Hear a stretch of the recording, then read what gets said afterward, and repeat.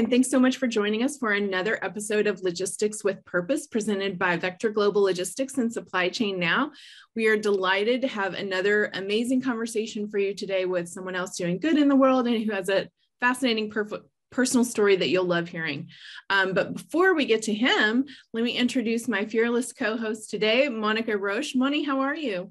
Hi, Kristi. So happy to be here. How about you? I'm delighted that you're here with me. It's been a while since we co-hosted together, so I'm glad to be back in the saddle with you. And we've already had such an amazing pre-conversation with our guest today, so I know it's going to be a good one for listeners. Definitely. So now we're going to welcome Eric Aparicio. He's the Senior Director and Strategic Marketing at Yamaha Corporation of America. So welcome, Eric. Thanks for being here. Hello and good morning, and thank you for having me. Yes, absolutely. We're thrilled to have you joining us. We're, of course, excited to know more about Yamaha and perhaps some things that we weren't aware of for such a well-recognized company. But before we talk about that, tell us a little bit about your childhood and where you grew up. I know from our pre-conversation before we started recording, you were very interested in family history and legacy and preservation. So tell us more about you and how you got your start in life. Well, I was born in East LA, and my parents, when I was very young, they bought their first home in a suburb on the outskirts of LA County called La Fuente. And that's where I grew up. It was a nice working class neighborhood. And, I don't know that I have any particular stories about that I can share that shaped who I am. But I would have to say that, my parents, specifically my father, dramatically shaped who I am and my childhood. I was very fortunate to grow up with great parents.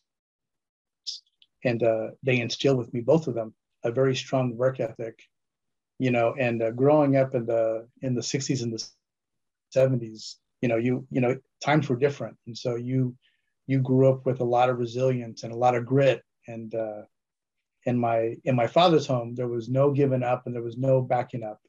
There's only one direction, and it's forward. Wow, that's great. And it's very interesting to know that about you and your father. And you just mentioned that there's not a specific story about your childhood that you could share, but maybe while you were growing up, there was another person that was like a mentor for you or that helped you to develop your career.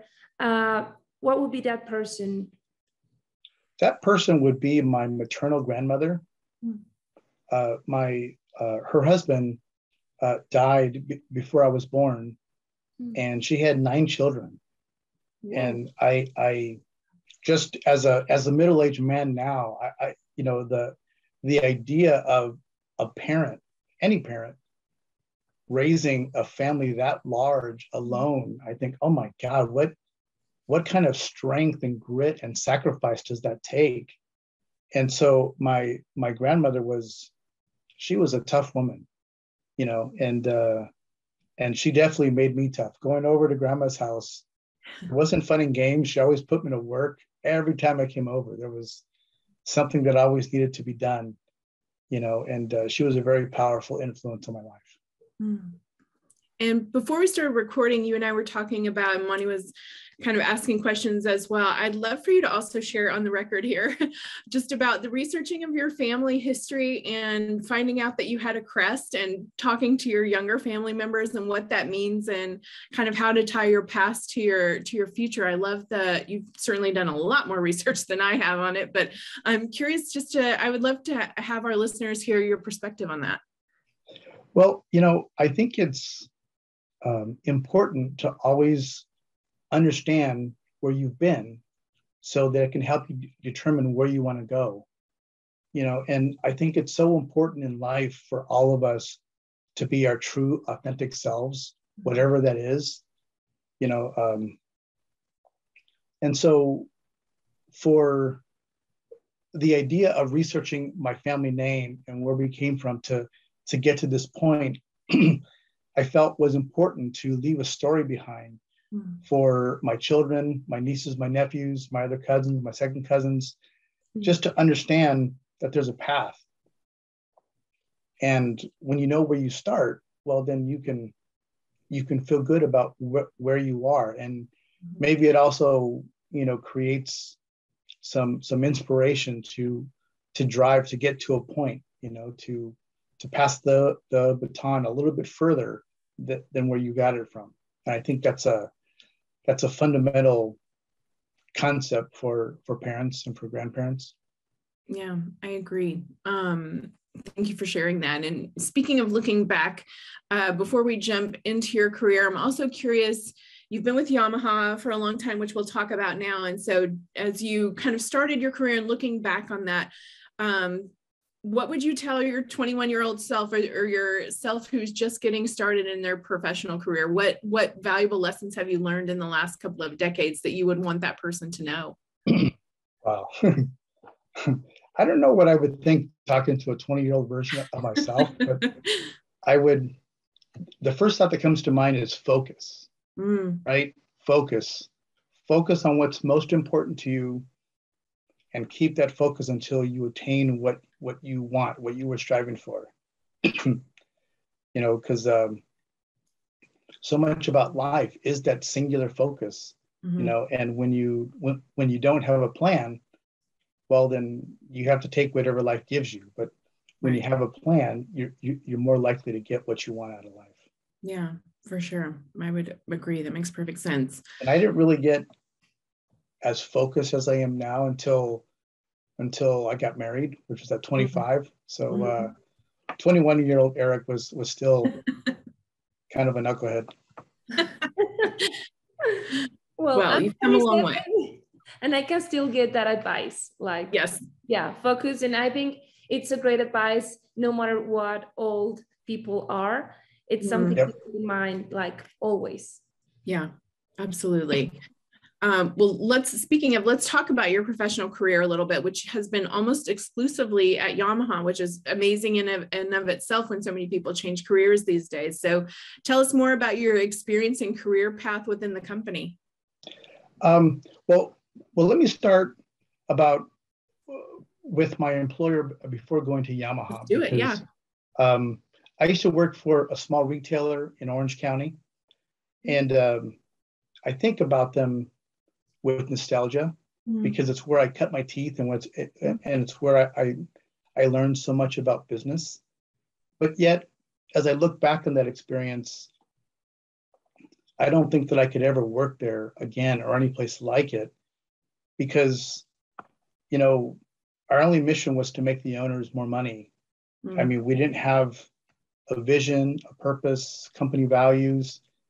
And when I came to Yamaha, I mean, that's what drives Yamaha, and the company's, vision and values and philosophy very much aligned with my own. Yeah. And so, generally speaking, most people have to work to support ourselves, and work is good for us. But when you can derive satisfaction and be content with the work that you're producing, and that you feel that it adds value to others or to society at large, your work becomes more meaningful and much less stressful, and it becomes something that adds balance to your life. And that's what I have found at Yamaha, and it's a big reason why I'm still there. Thanks for sharing that with us. And it's very nice that you really care for what the company does and that it aligns with your personal values, because like you mentioned, it's what keeps you there. But I'm also curious about what drew you to Yamaha in the first place. Like, I understand why you are there now, why you keep being there, but why Yamaha, first of all? Well, there's a lot of people that work at Yamaha that have really cool stories because they were into music, and they absolutely wanted to work at Yamaha, but mine is not like that. The company that I was working for began to run into some challenges, and I thought it was time to make a change. And so I had a mentor at that time. His name was Brian Jamilian. And Brian had just switched to work at Yamaha. And Brian knew that I was looking to make a change. And I trusted him very, very much.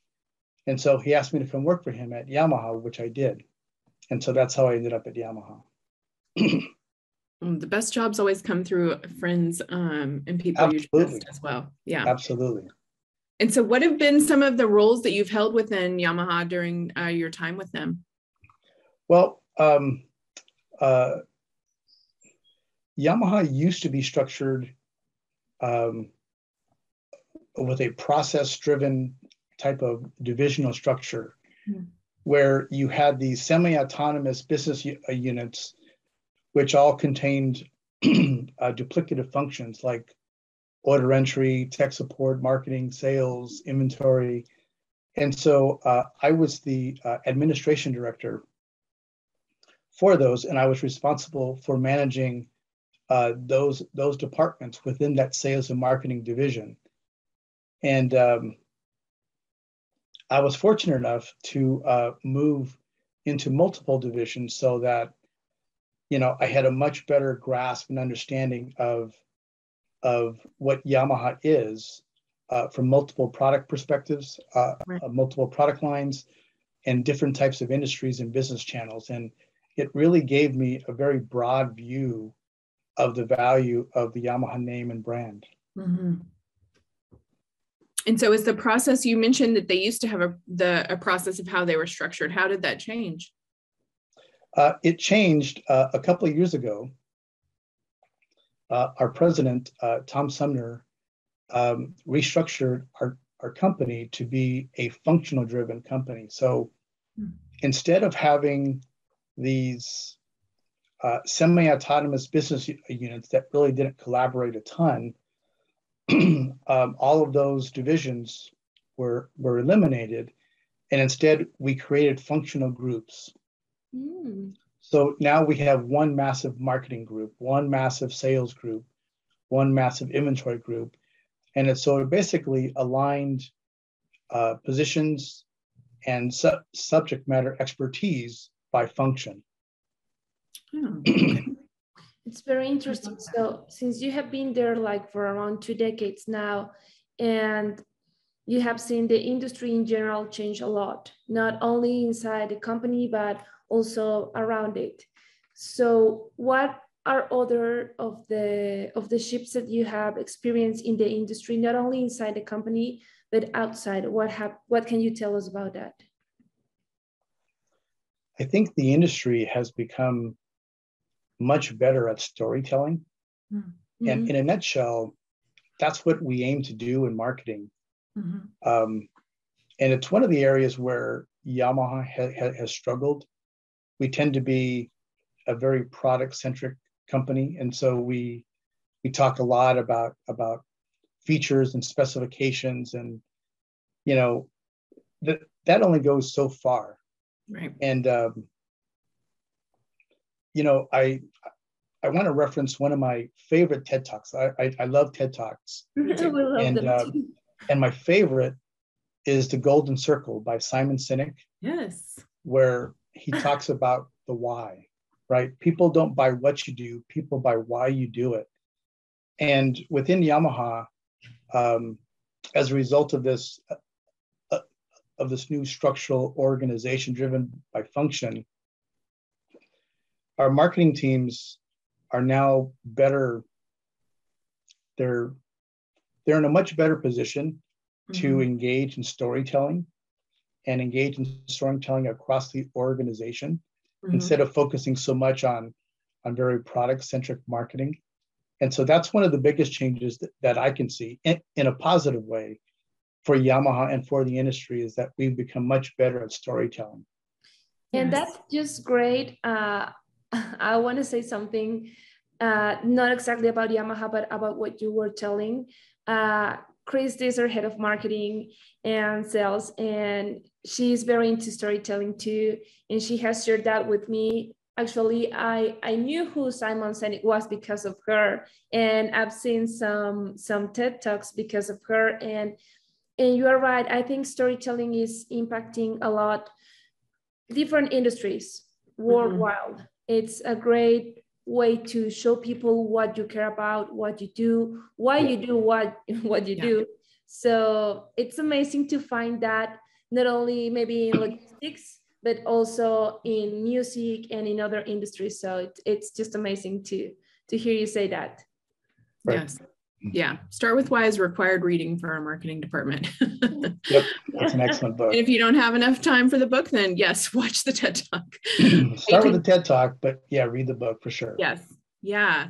And I'm also curious from your perspective and knowing Yamaha so well and going through all the changes with them. Yes. Perfect. Yeah. Amazing. We have that too.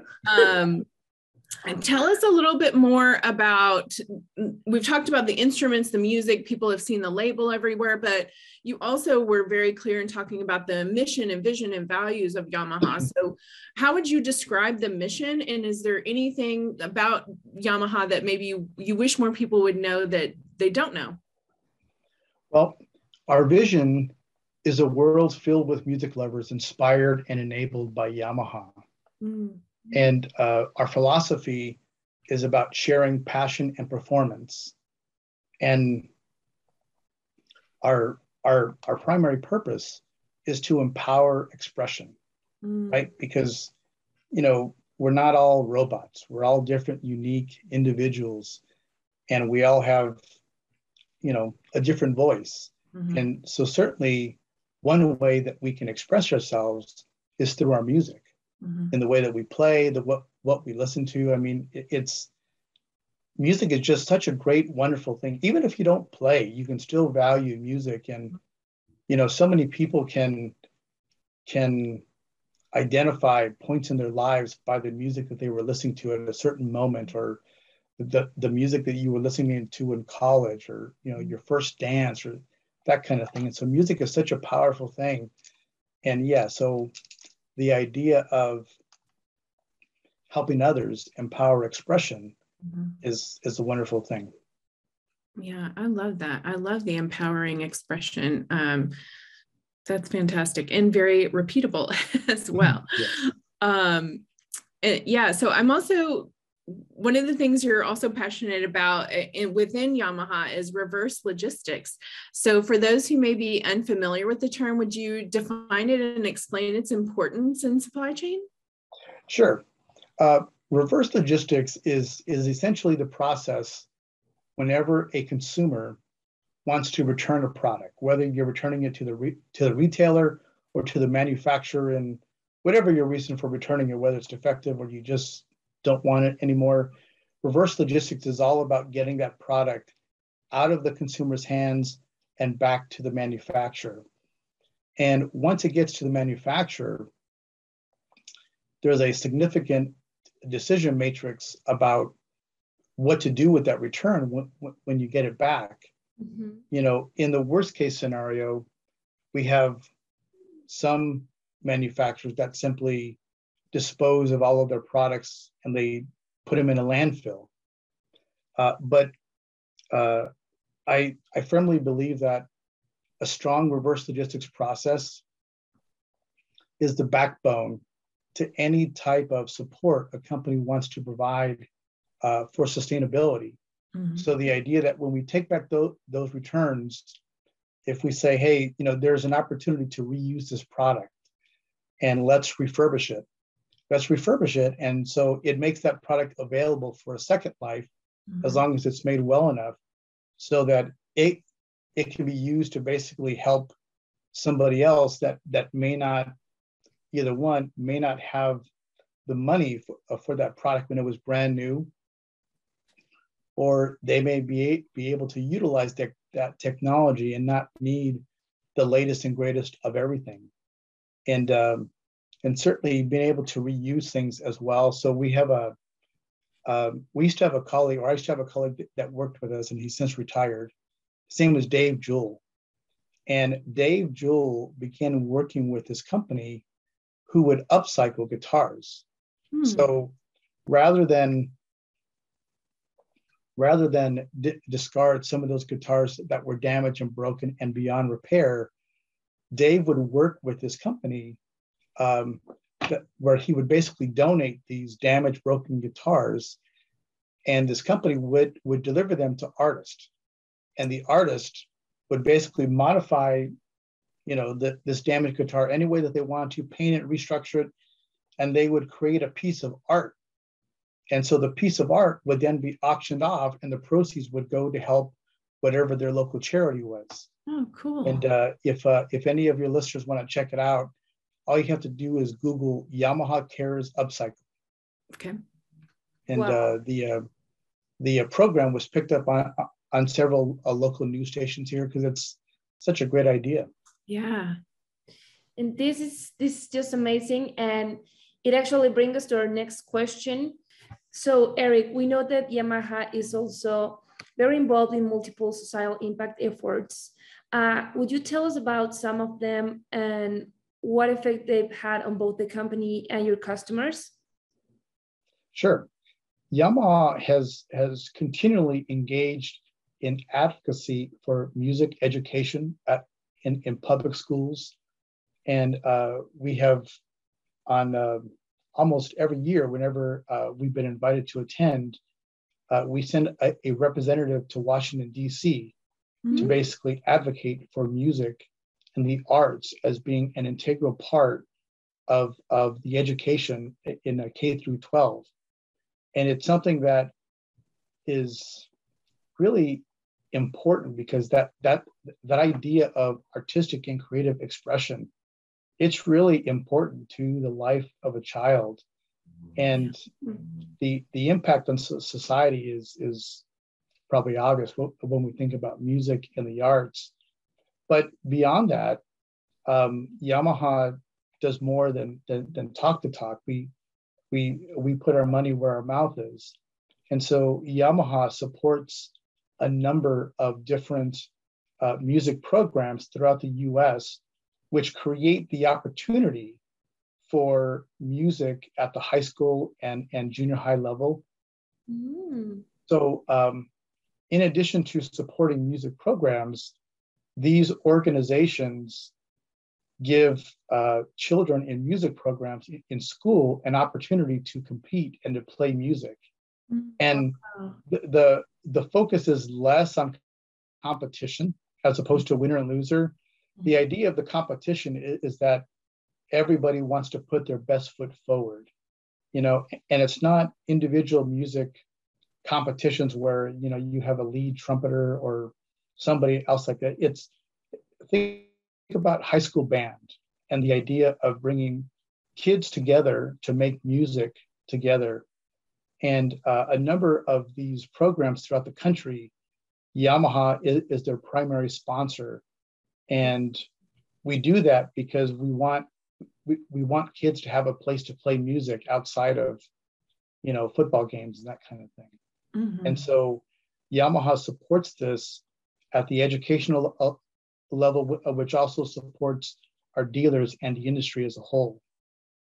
Well, before we wrap up, I can't let you out of the conversation as a fellow marketing professional without talking about marketing. So I'd love to hear, you've talked about storytelling. You've talked about maybe not talking about sustainability enough, but I'm curious from your perspective, how the marketing message of Yamaha has evolved and, what are your challenges and solutions to those challenges for such an established company? Our marketing message is in the process of evolving, so it's not done yet. Yeah.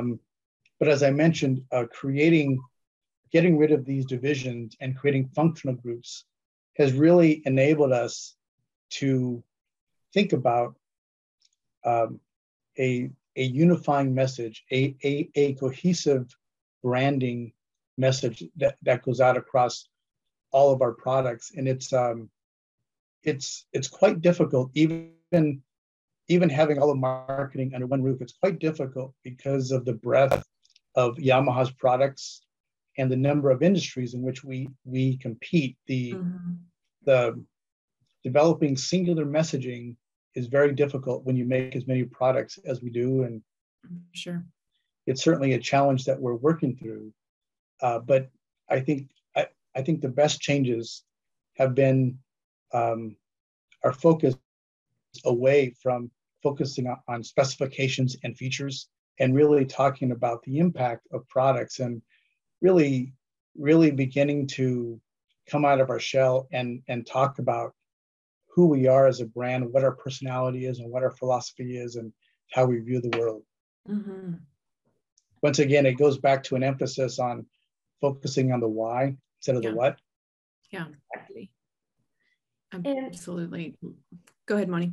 Sorry, right before we go, I would like to ask you just one more question, because the other day we were talking about over the phone, and you mentioned this huge event that you love, that it's called NAMM, and I've never heard about that one before, and it was just great to learn that it exists, and you were like transmitting a lot of passion for that event. So if you could just share this with the audience, that would be awesome too.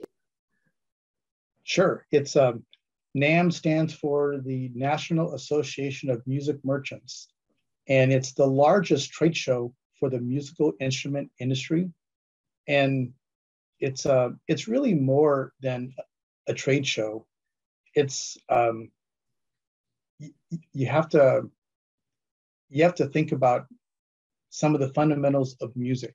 So growing up, I was very athletic.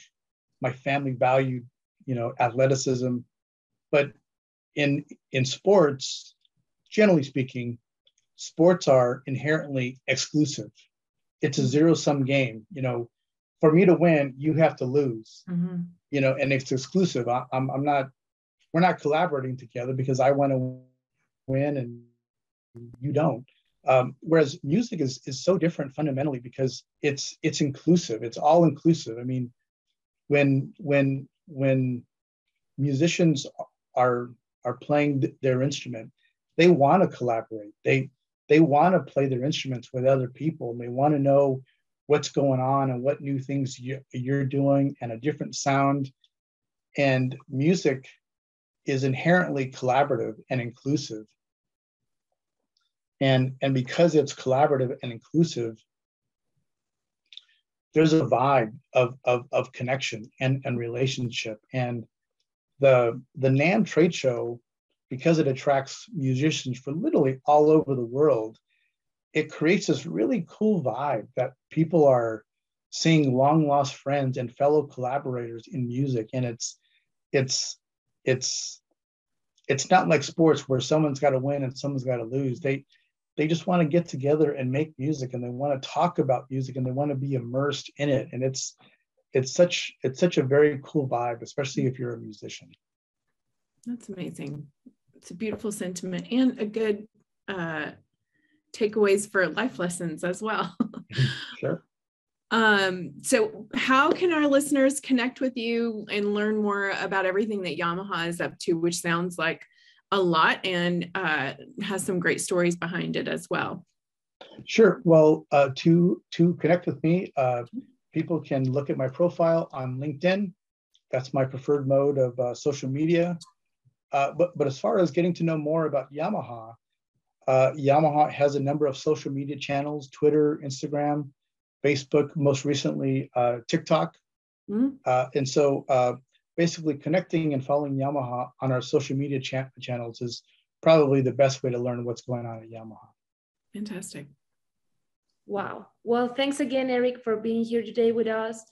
As always, Kristi, thanks for being the best host. And if you like to learn more about Eric or other similar stories like this, make sure to listen to their next episode. Thank you. Thank you. Thank you very much.